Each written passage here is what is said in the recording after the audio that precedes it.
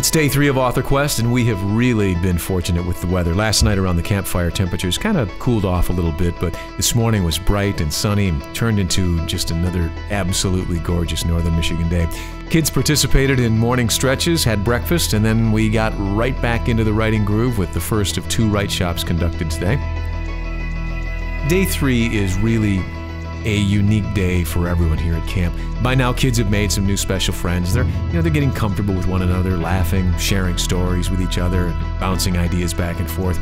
This is really the heart of what Author Quest is all about: having fun, learning new creative skills, and making memories that are gonna last a lifetime.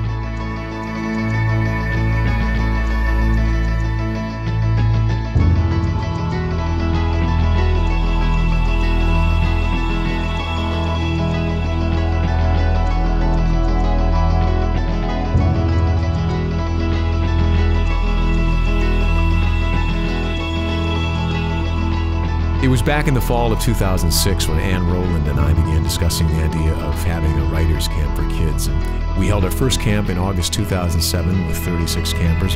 And here we are, 14 Author Quest camps later, with camps filling to capacity 6 months in advance. We never, ever dreamed that there would be this much interest, and so much so that we've added a December camp between Christmas and New Year's.